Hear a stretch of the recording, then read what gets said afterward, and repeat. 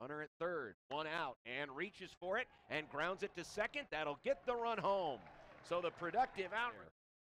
Here's the pitch, and it's swung on. It's hit towards right, coming down and diving and can't make the catch is Ramirez. One run is in. A second man will score, and Jason Alberry has a two-out, two-run double. Creighton 3-0.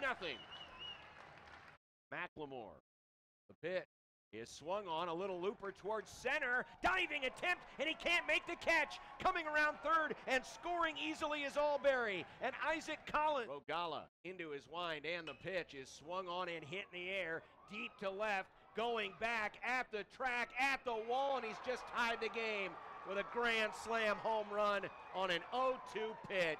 Unbelievable.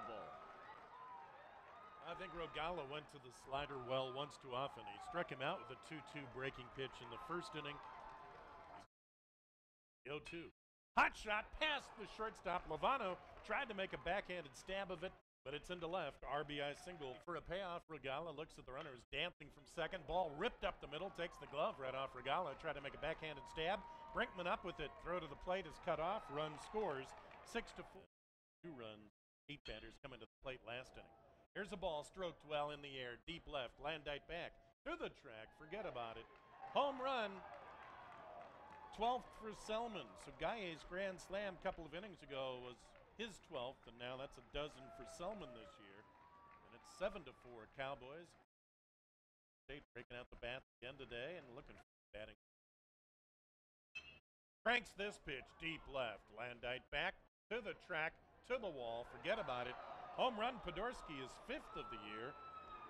And Keith Rogala gives up yet another shot. 3rd home run allowed for the junior, who had allowed just 2 home runs in 61 and 2/3 innings before today. Rogala did have 7 strikeouts in 5 1/3, but otherwise not a good day for him. And here's a ball hit well in the air, deep left.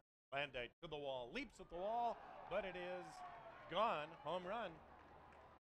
Second one in as many at-bats for Selman, so he's now got 13 to eclipse Gaye, and that's the 4th dinger, followed by Creighton.